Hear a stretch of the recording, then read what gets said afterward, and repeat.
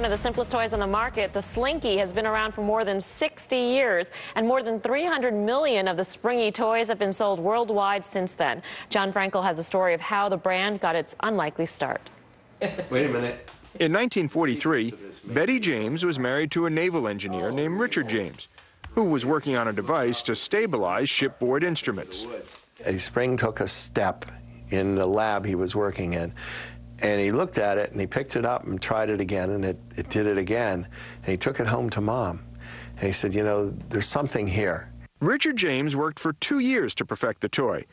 And then, one winter night, he and Betty set up a table at the Gimbel's department store in Philadelphia to try to entice buyers.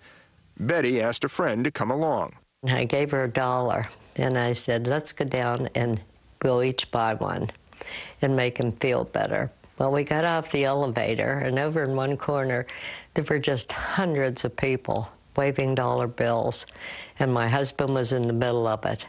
That night, they sold 400 Slinkies in just 90 minutes, and from there, they took off.